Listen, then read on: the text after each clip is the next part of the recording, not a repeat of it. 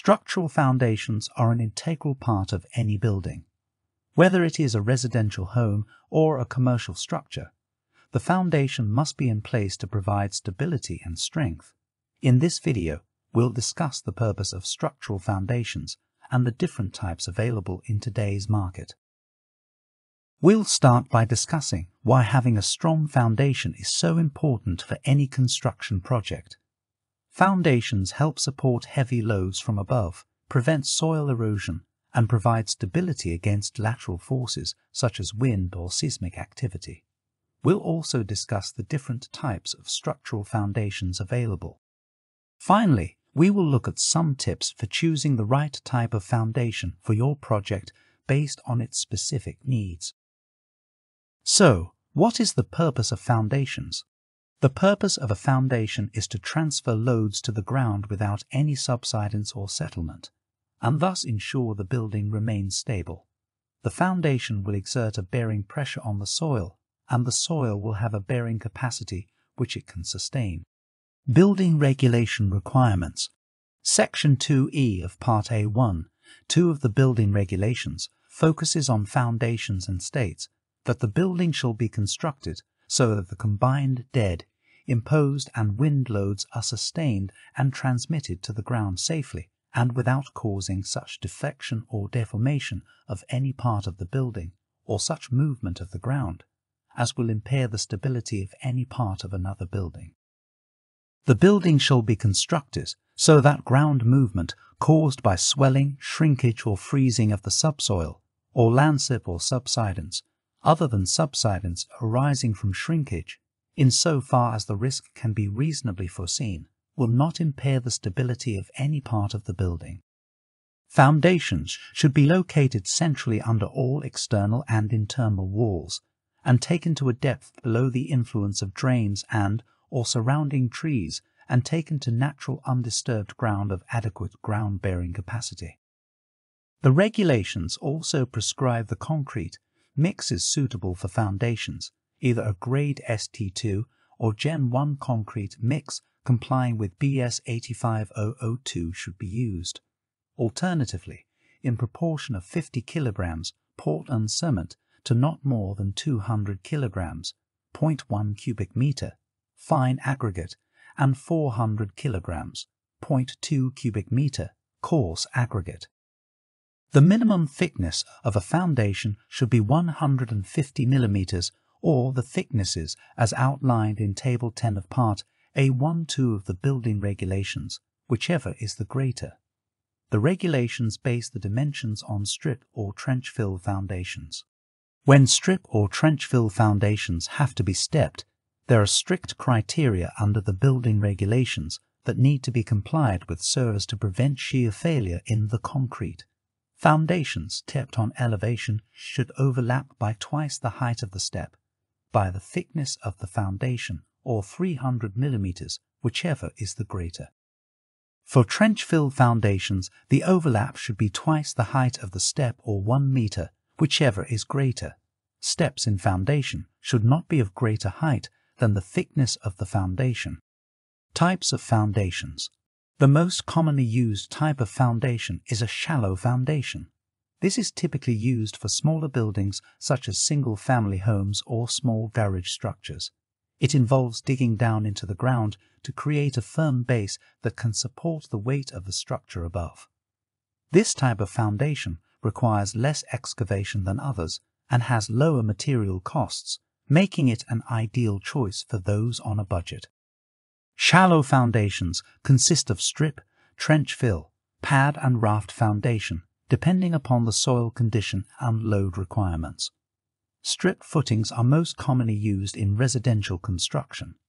Early strip foundations were constructed of brick or stone, widened at the base of the wall to distribute the load of the wall over a wider area. This was a technique used in Victorian and Edwardian properties. The foundations were typically constructed at a shallow depth, possibly no more than 450 to 500 millimeters below ground level. The wall would thicken below the ground surface, cobelling the stone or brickwork to a width that would ensure the load could be sustained by the receiving soil. Strip foundations are used to sustain line loads and are shallow. Since the 1900s, concrete has been used, and typically a foundation will be a minimum of 150 mm deep, usually 225 mm, and 150 mm wider on each side of the wall.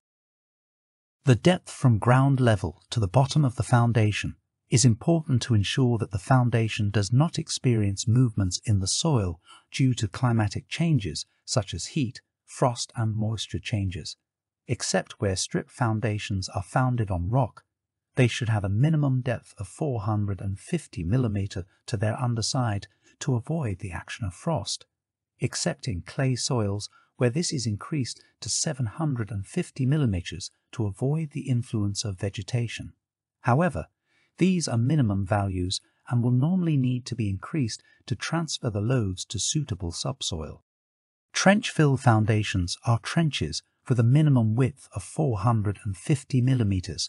When excavated, the sides are trimmed and prepared, and then mass concrete is poured into the trench, leveled at the top to receive the wall construction.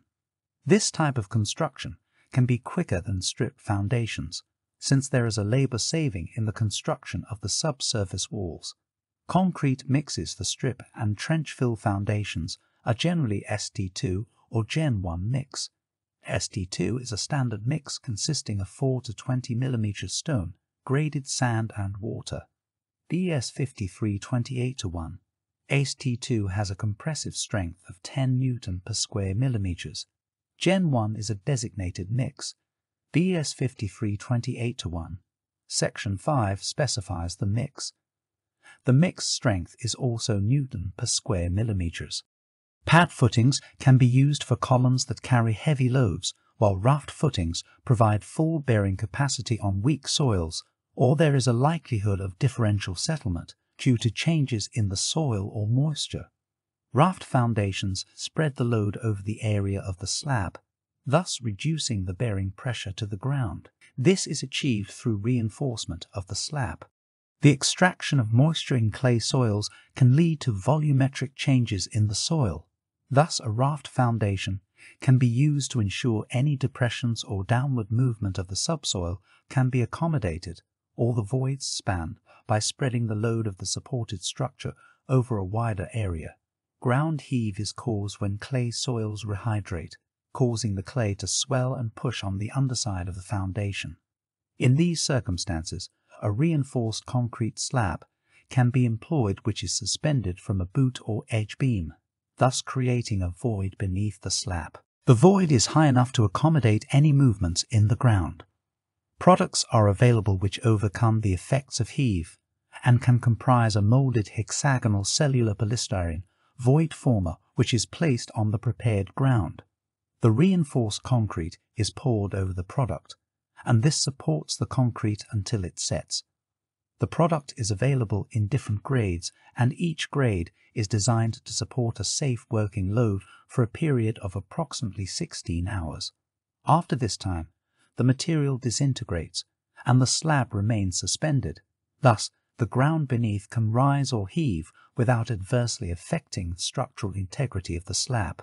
Different types of raft foundation, slab raft and boot raft, will depend on the line load along the edges and the spans required.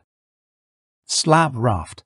This comprises a flat slab which can be reinforced at the top only or the top and bottom, depending on the tension forces anticipated in the foundation and the particular conditions the slab has been designed for. Boot raft. The boot design will allow a step to hide the outer skin of brickwork in the ground. Boot rafts can be tapered or square on the underside and usually require reinforcement shear links.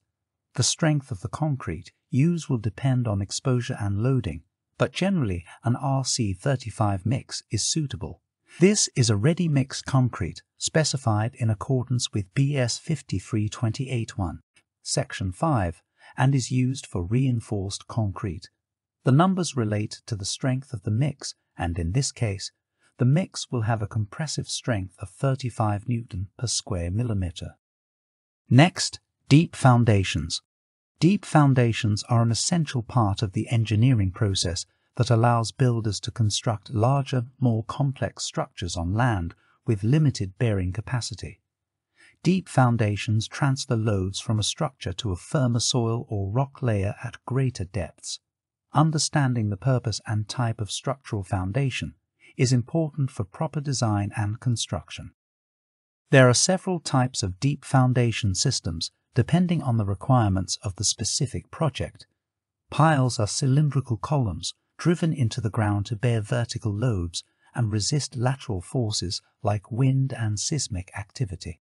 Examples where piles might be used are made-up ground, in areas such as salt plains, which are unable to sustain the loads, where high water tables are experienced, in soils subject to shrinkage and heave. Piles have been used in construction for many years. The Romans used timber piles in the construction of the first bridge across the river Thames in 60 AD. The Royal Palace in Amsterdam is constructed using timber piles. In the UK, the most common timber used for timber piles is Douglas fir, although other timbers such as oak and elm are also suitable. End pile. An end pile would be placed at a depth where there is a more stable stratum of soil and transfers the load to this soil stratum. Friction pile. This pile transfers the load via friction from the side of the pile to the subsoil. Combination. This type of pile will be driven into a lower, harder material, but also relies on frictional resistance or enlarging the base to improve the bearing capacity.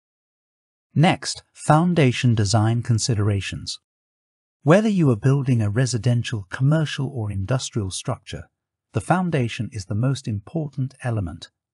Structural foundation supports and bears the weight of your building, making it critically important to select one that is appropriate for your specific needs.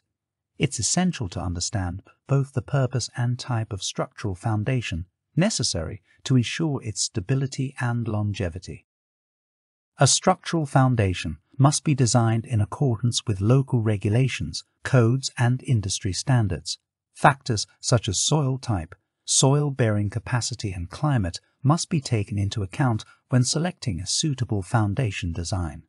Consideration should also be given to cost effectiveness, drainage requirements, and even aesthetics if relevant. A professional engineer will use this information to create an appropriate plan that meets all safety requirements while providing long-term stability for your structure. Bearing pressure. Without proper bearing pressure, the soil may not be able to adequately carry this burden and could cause serious damage to the foundation and any structures built upon it. The bearing pressure of a foundation depends on two factors: its depth and soil strength. A deeper foundation will generally have better bearing capacity than one that is shallow, as deeper soils are less affected by weathering or other environmental conditions that may weaken them over time.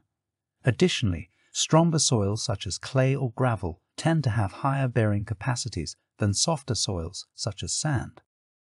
Bearing capacity.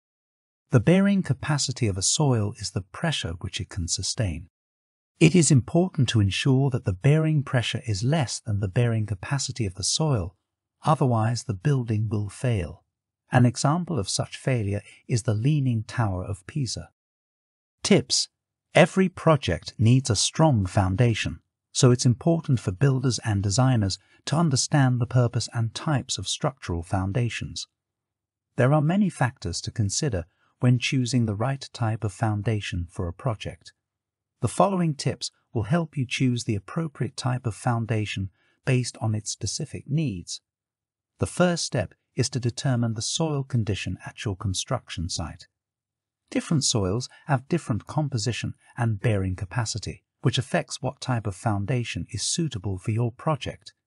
If soil conditions are bad, deep foundations such as piles might be necessary. If they are better, lightweight foundations such as slabs or shallow footings may be sufficient. Additionally, assess whether there are environmental factors like earthquakes or high winds that could affect your choice in foundation type.